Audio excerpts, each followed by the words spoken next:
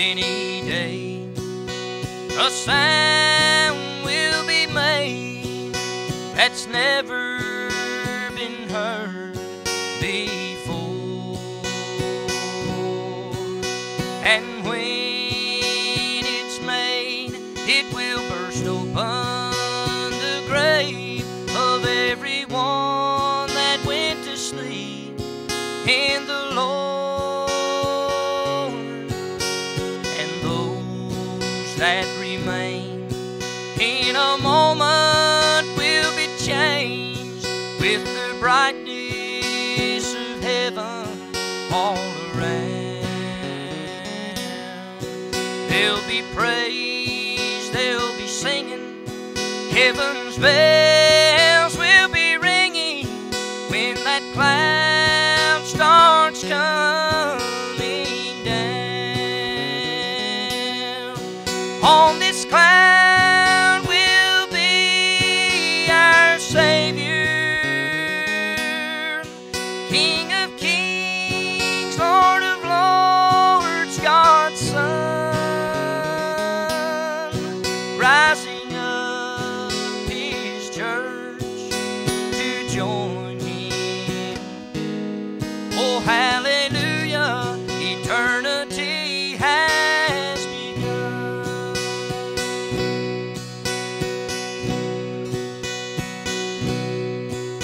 Now when His glorious church leaves a sinful world and goes home to the place He's prepared, fire and brimstone will rain on everything that remains, and the fire will fill the very air. Oh, but those who are saved will have done left their grave, glorified, robed in white, gone home, where we'll praise Him forever in a land where night comes never, when His glorious church goes home. On this cloud will be our Savior, King of kings, Lord of lords, God's Son, rising up His church to join Him. Oh, hallelujah, eternity has begun.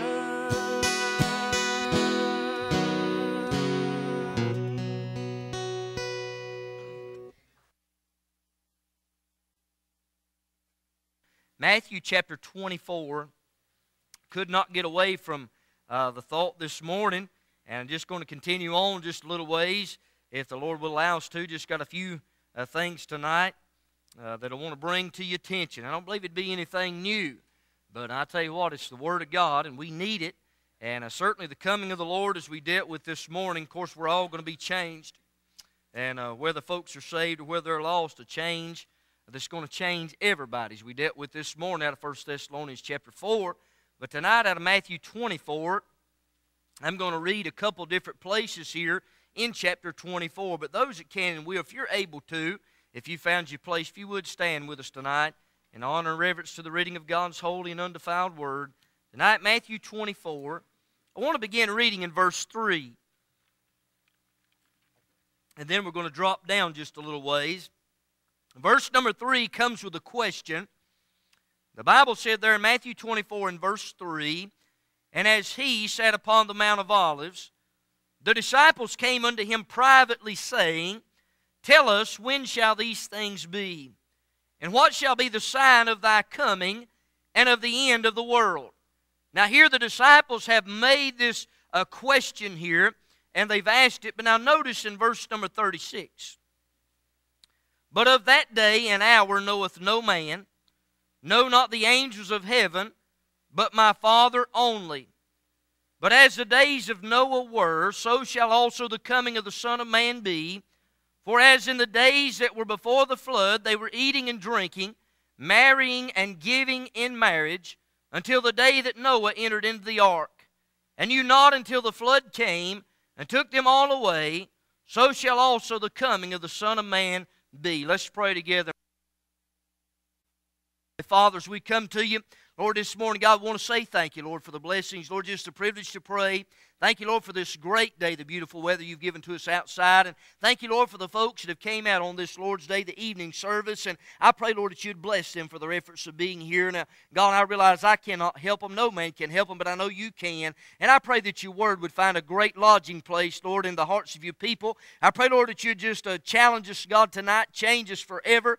And, Father, if there's one in the midst and one listening down the road to this message somewhere up by CD, Lord, I ask, God, if they're lost, I pray that you'd save them this very day. We know that it's your will that not any should perish, but God, may you just light a fire under us, Lord, to be a people that's busy about your work, realizing, God, what's going to befall this world one of these days. God, help us to be ready. Thank you for Jesus. Thank you for that precious blood, God, that was shed. I thank you for the resurrection, and thank you, Lord, for the promise that you're coming again one of these days. God, help us to be faithful. Help us to be good stewards of what you've given us, and God, we'll thank you and we'll praise you for what you do, for we ask it in Jesus' name, and all of God's people said, amen. Thank you for standing. You may be seated. Here out of Matthew 24, of course, verse number 3. Again, they asked the question. I want to go back. Of course, these fellows, they had left all and had followed the Lord Jesus Christ. At this particular time, they didn't understand. They didn't understand that Jesus was going to return. They actually thought that Jesus Christ was going to sit up an earthly, literal reign there in Jerusalem, and they was wondering when that time was going to come. And they asked that question. They said, tell us, when shall these things be, and what shall be the sign of thy coming, and of the end of the world? And then we go down, and of course, I believe there was one particular time since I've been here that I preached on the days of Noah. Now, this one's going to be just a little bit different, but tonight I want to focus in on the coming of Christ. And understand this, that preceding, before Jesus Christ returns, you can characterize this world by several different ways. And of course, here we just read this text, but of that day and hour knoweth no man, no, not the angels of heaven, but my Father only, but as the days of Noah were. We go back into the book of Genesis, and you can see the things that were going on in Noah's day is going to be going on right before Jesus Christ comes again. Now, of course, we'll look at the scoffers here in just a moment, but there's folks that would literally laugh us right in front of our face and would say, do you believe that? Do you really believe that Jesus is coming again? And that is a great question, because somebody done a survey, and this was done in 2007. 62% of fundamental Bible-believing Christians, 62% only, believe that Jesus is really coming again. 62%. And that's 2007. And who knows? They didn't poll me. Probably didn't poll. I don't know who they polled. But understand this, that if that is fact, that means that there's folks that are sitting in our church houses today, and they've heard it their whole life, but in the back of it, they don't really believe that Jesus is going to come again.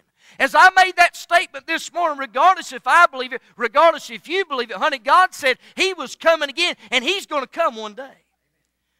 Now, I believe there is some weight to that study that was come out 62%. Because the people that don't believe that Jesus is coming again ain't going to be too busy in the work of the Lord. Because if you don't believe Jesus is coming again, friend, you got to understand tonight, if we believe that He's coming, and there's some folks that would tell me, they'd say, oh yeah, preacher, I believe Jesus is coming again. But in the back of their mind, they really don't believe He's coming, because if they did, they wouldn't do the things that they were doing. We got to understand.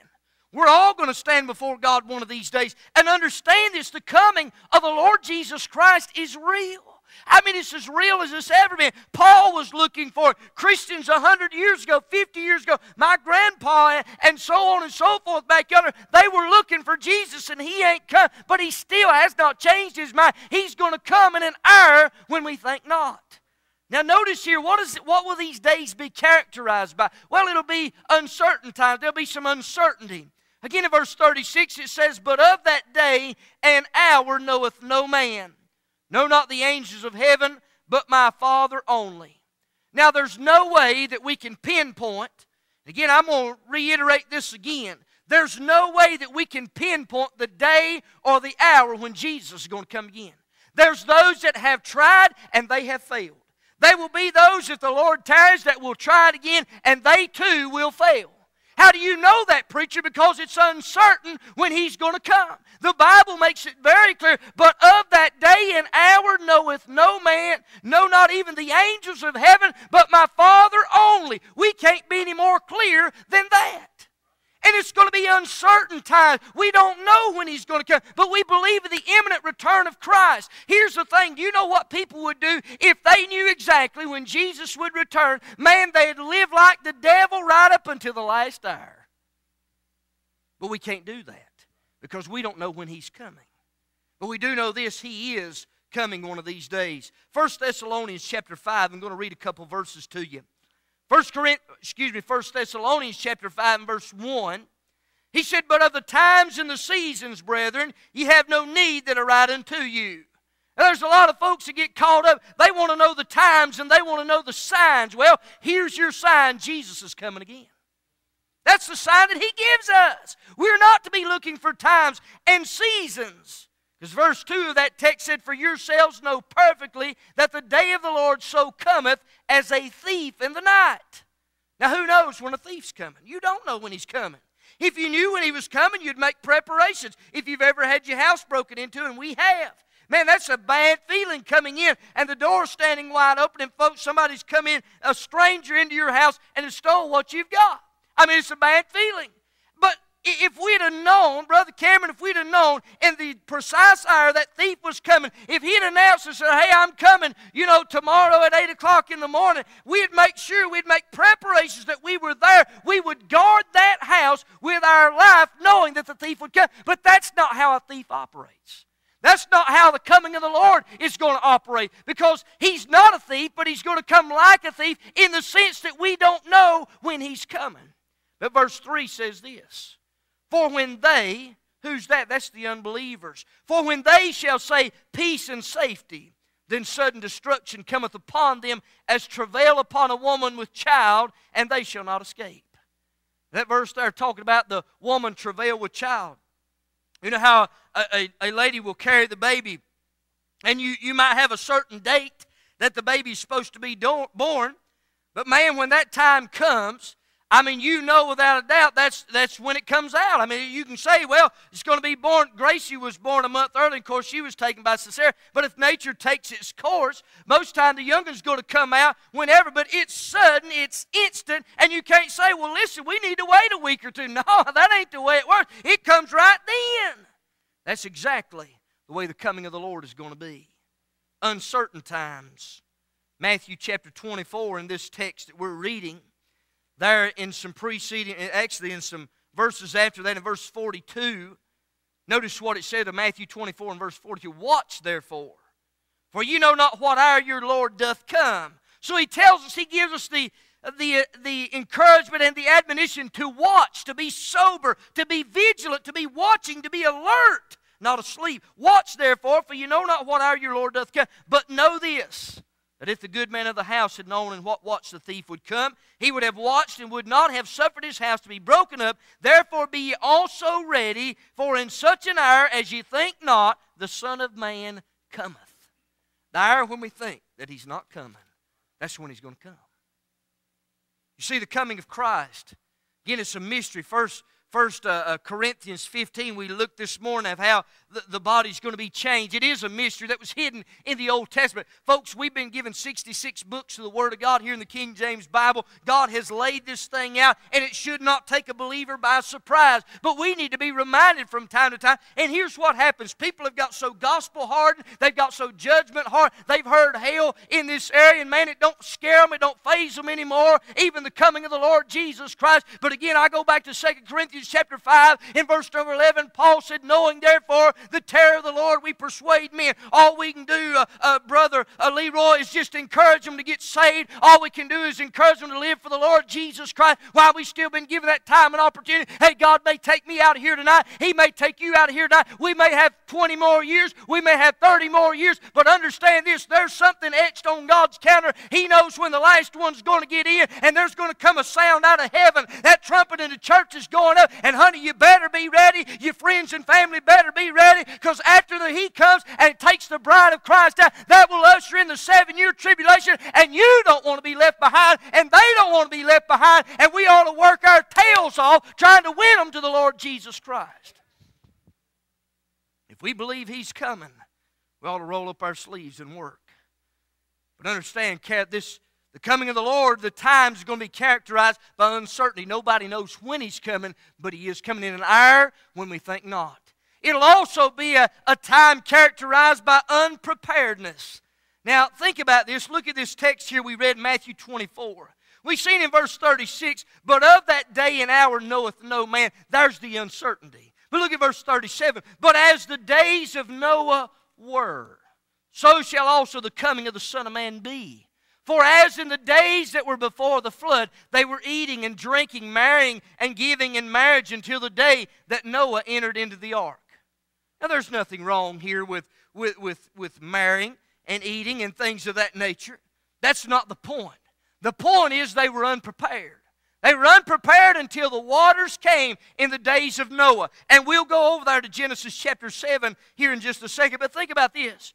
People were living their life with no thought of tomorrow or eternity. Sad to say, there's many that do that in our day. They have no thought about tomorrow. They have no plans for eternity. Man, they plan for retirement. They plan for vacation. They plan for education. They plan for their school. They plan everything out. But a lot of times they leave the most important thing out. And that's their relationship with Jesus Christ. And understand, folks are going to be called unprepared just like they were in the days of Noah. And I give this to you quite often, but understand this. This is so important. Nobody's going to just stumble into heaven. They're going to have a conscious decision. When the Holy Spirit of God deals with that heart, they're going to have to trust Him, repent of their sins, and get saved. Because heaven is a prepared place for a prepared people. How many times have you heard me say that? But Jesus said in John 14, He said, let not your hearts be troubled. Ye believe in God, believe also in me. In my Father's house are many mansions. If it were not so, I would have told you, I go to prepare a place for you. If I go and prepare a place for you, I will come again and receive you unto myself, that where I am, there ye may be also. He's gone to prepare a place for a prepared people. How can we prepare, preacher? By knowing Jesus Christ. A lot of folks say, man, it's too easy. Salvation is one of the easiest things there is. In our mindset, we work to get paid. We toil and we labor to reap the benefits. When it comes to salvation, for by grace are you saved through faith. And that not of yourselves, it's the gift of God. Folks can't grasp that. It's too easy. Listen, Jesus bore our sin, bore our shame on Calvary's cross. And He did make it easy for us to be saved. And the Bible said there in the book of Hebrews, I believe it's chapter 2 and about verse number 3, said, how shall we escape if we neglect so great a salvation? The salvation that God has offered, and it's free to whosoever will. And when a person trusts Christ, yes, they're prepared for eternity. But many, again, it will be characterized as it was in the days of Noah. It was uncertain. They didn't know the day. They didn't know the hour. And they were called unprepared. They were eating, they were drinking, they were marrying and giving in marriage, doing the things that everybody does still today, but they had not prepared for judgment that was coming. Understand this as we read on in this last verse of chapter 24 and verse 39. It said, and they knew not until the flood came, took them all away, so shall also the coming of the Son of Man be. It was uncertain. They didn't know when He was coming. They didn't know when the flood was coming, as in the days of Noah. We don't know when Jesus is coming. The Bible said there's many going to be running around eating and drinking and marrying and giving in marriage. They were called unprepared. It'll be the same way in our day. But understand this, before Jesus comes again, these folks, the Bible said there, they knew not until the flood came and took them all away. It'll be characterized by unbelief. Because they heard in Noah's day, they heard, and I'm going to show you why. I want you to turn with me to the book of Genesis chapter 7. Genesis chapter 7. Say, preacher, why will it be characterized by a day of unbelief? Well, in Noah's day, understand this. If you read Genesis chapter 7, you'll find that Noah found grace in the eyes of God. Now, he was a man that God had saw, and he was a great man for his generation.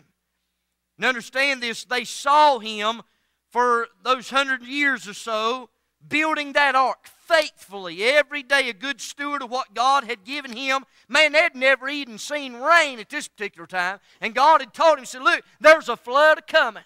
And we know that he began to build the ark, but if we didn't have 2 Peter, we wouldn't know that old Noah was a preacher of righteousness. But the Bible said this in 2, and I'm coming back to Genesis 7. But in 2 Peter chapter 2 and verse 5, and God was talking about the judgments there, and spared not the old world, but saved Noah, the 8th person, a preacher of righteousness, bringing in the flood upon the world of the ungodly. Understand, before the flood ever came, Noah, by his life and by his message, trying to get people prepared, there was only 8 of them that survived. The Bible makes that very clear. But they had heard, and yes, it'll be a time as the days of Noah, the coming of the Lord Jesus Christ. It'll be a time of uncertainty. We don't know when He's coming. It'll be a time of unpreparedness because people will run around to and fro, not making plans for eternity. But it'll be a time of unbelief because I promise you this, we've never had technology like we have today. We've got the internet. We've got CDs. You used to have tapes. You used to have the 8-track or whatever that was. Man, it just seems like technology just keeps going bigger and better and better. We've got the internet. We can go all over the world in just a few seconds preaching and proclaiming the gospel of the Lord Jesus Christ. And as it was in the days of Noah, there's folks that's going to reject, and it's going to be characterized by unbelief. It's the same in the day and hour in which we live. Genesis 7, verse number 14. Notice what it says. Well, look at verse 13. In the same day entered Noah and Shem and Ham and Japheth, the sons of Noah and Noah's wife, and the 3 wives of his sons with them into the ark. They and every beast after his kind, and all the cattle after their kind, and every creeping thing that creepeth upon the earth after his kind, and every fowl after his kind, every bird of every sort. And they went in unto Noah into the ark, 2 and 2 of all flesh, wherein the breath of life. And they that went in male and female of all flesh, as God had commanded him. Now watch this. And the Lord shut him in. Noah didn't shut the door to the ark. Ham didn't shut the door. Japheth. The one that shut that door, the Bible said the Lord shut him in. Look at verse 17. And the flood was 40 days upon the earth. The waters increased and bare up the ark, and it was lifted up above the earth. And the waters prevailed and were increased greatly upon the earth, and the ark went upon the face of the waters, and the waters prevailed exceedingly upon the earth, and all the high hills that were under the whole heaven were covered.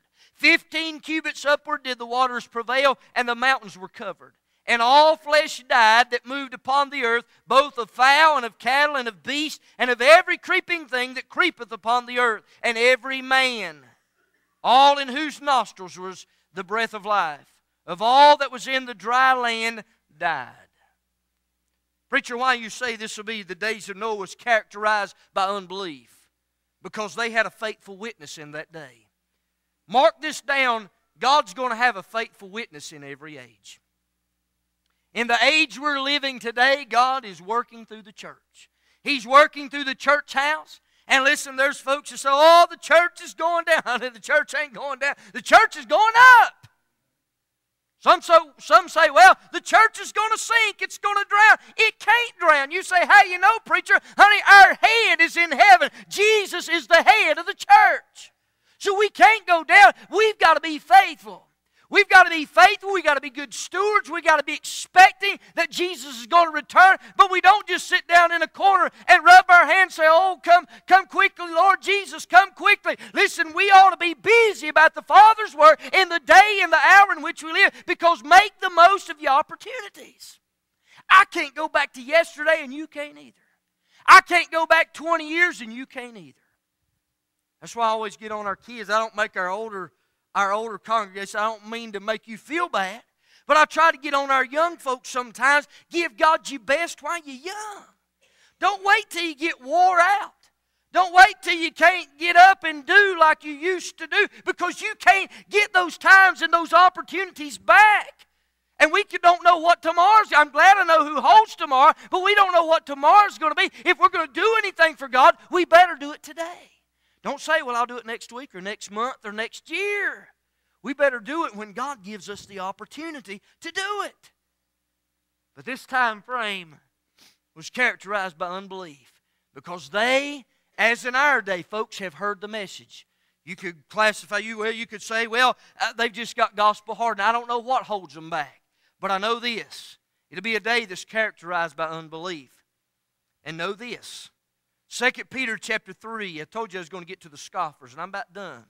But 2 Peter chapter 3 and verse 3 and 4 says, knowing this first, that there shall come in the last days scoffers. Well, what is a scoffer? Well, listen. Walking after their own lust and saying, where is the promise of His coming? In the days in which we're living, there's some that will say, you folks are crazy. You believe He's coming. Where is the promise of His coming? Man, we've heard that for 20, we've heard that for 100 years, and He ain't come back yet. There'll be scoffers, and there's scoffers in our days. And those are the folks that, with a spirit of unbelief, they don't believe. Although we try to tell them, we try to point the way, there's going to come a time, as travail upon a woman with child, suddenness and swiftness, Jesus is going to return. Bride of Christ is going to go home.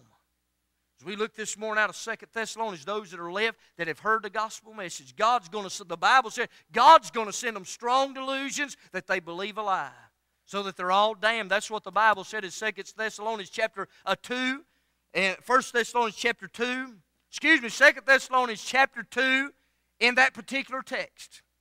You'll find that unfolding. But understand this, as it was in the days of Noah, the Bible said the Lord shut the door. I preached a message one time that wasn't down here. But I preached a message one time, the family that everybody laughed at.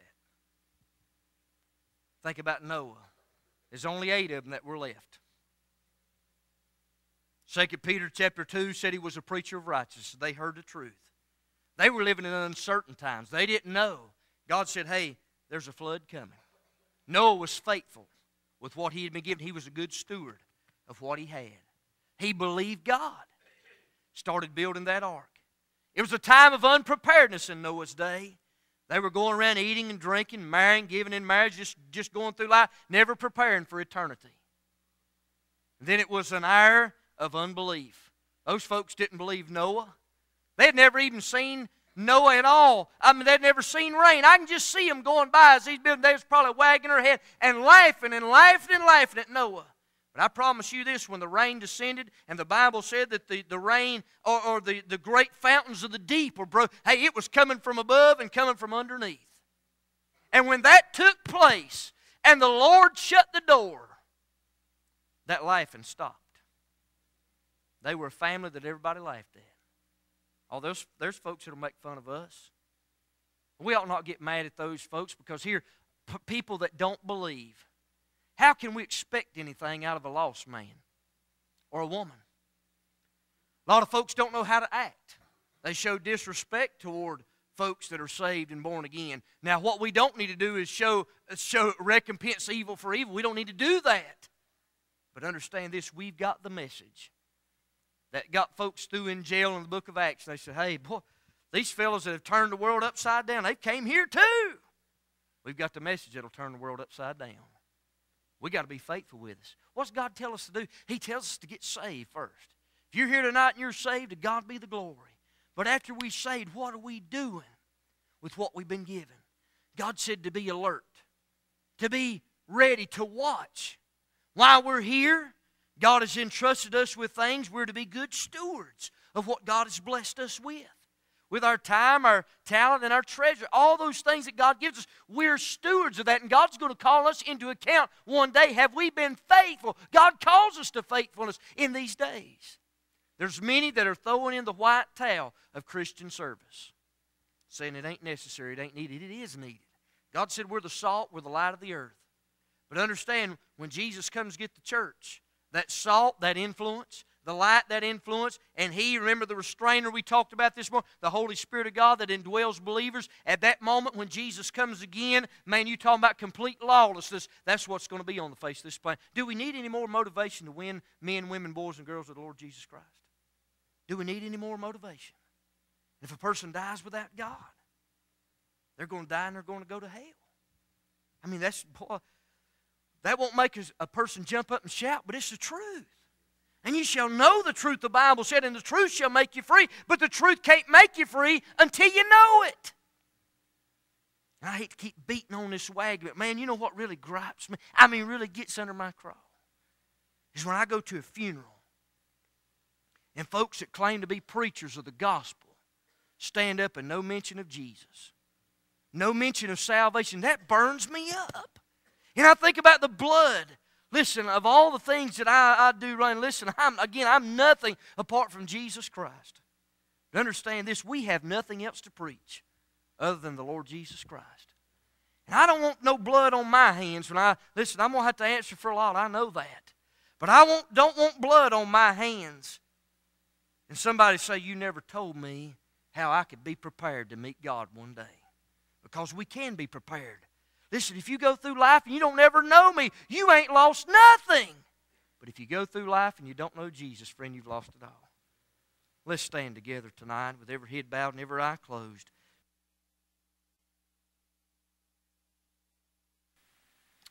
Hello, friends. This is Brian Poindexter, the pastor of Faith Community Baptist Church, located at 2216 Hennings Road in East Bend, North Carolina. We're so grateful to have you listening to our CD ministry that's been provided as an outreach of our church. It's our desire and focus at Faith Community Baptist Church to preach and teach the whole counsel of God to a lost and dying world, to equip the saints of God for service, and to encourage the elderly and shut-ins who cannot attend services due to physical ailments. We meet every Sunday morning at 10 a.m. for Sunday school for all ages, and our Sunday school hour is followed by our worship service at 11 a.m. with old-fashioned singing and preaching from the Word of God. We meet back every Sunday night at 6 p.m. for our worship service, and every second Sunday night of each month we have what's called an Eat and Meet service. After our 6 p.m. service, we gather in the fellowship hall for food and fellowship. On Wednesdays, we meet back at the church for our midweek worship service with choir singing and preaching again from God's holy Word. Our ladies prepare a meal each Wednesday prior to our service from 5:30 p.m. to 6:30 p.m. I give you and your family a cordial invitation to be with us at any or all of our service times. Above all, you may be listening today, and maybe you've never made a personal commitment to the Lord Jesus Christ. Friend, that's the greatest decision anyone can ever make in this life. Too many folks prepare for vacation. They prepare for retirement. They seem to prepare for everything, but sad to say, many make no preparations for eternity. The reality is very clear. We all will leave this world someday, for the Bible says in Hebrews chapter 9 and verse 27, and as it is appointed unto men once to die, but after this the judgment. You must understand that you are guilty before a holy God. Romans 3:23 said, for all have sinned and come short of the glory of God. The prophet Isaiah said in chapter 53 and verse 6, all we like sheep have gone astray, we have turned every one to his own way, and the Lord hath laid on him the iniquity of us all. You must understand that your good words, good works, and good deeds will not get you to heaven.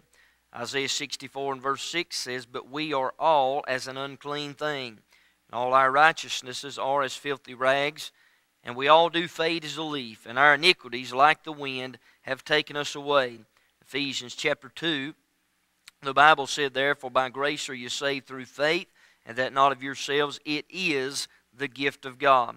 You must understand that you're loved. I'm thankful that in John 3 and verse 16 it said, "For God so loved the world that he gave his only begotten Son, that whosoever believeth in him should not perish, but have everlasting life."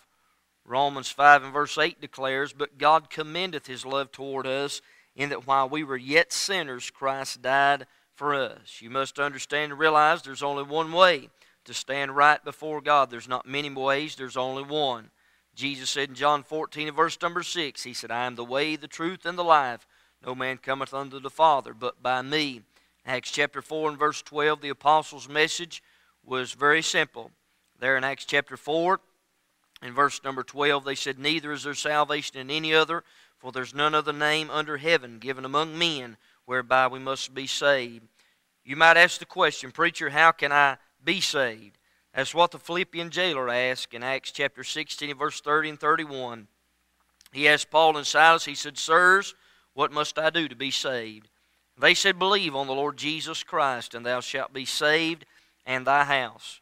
Romans 10:9 said that if thou shalt confess with thy mouth the Lord Jesus, shalt believe in thine heart that God hath raised him from the dead, thou shalt be saved.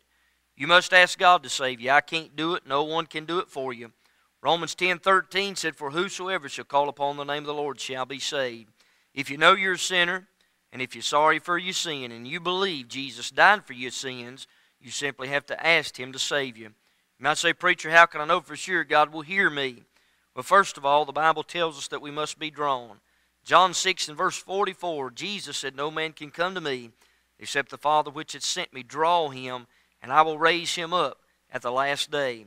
Psalm 51 and verse 17 gives us the attitude we need to have when we come to God. It said there, "The sacrifices of God are a broken spirit, a broken and a contrite heart. O God, thou wilt not despise." If God draws you by conviction, and if you're sorry for your sin, you repent of them. If you believe Jesus died for your sins, and if you asked him to save you, then the Bible declares you've been saved. If you trusted Jesus Christ as your Savior, then you've been forgiven of all your sin. For Romans 8:1 declares, "There is therefore now no condemnation of them which are in Christ Jesus, who walk not after the flesh, but after the Spirit." Once a person has been saved, they need to be a part of a fundamental Bible-believing church where they can grow in the grace and knowledge of Jesus Christ. God calls us out of darkness and commands us to walk in light after we've been saved by his marvelous grace. If we can help you here at Faith Community Baptist Church in any way, feel free to contact us.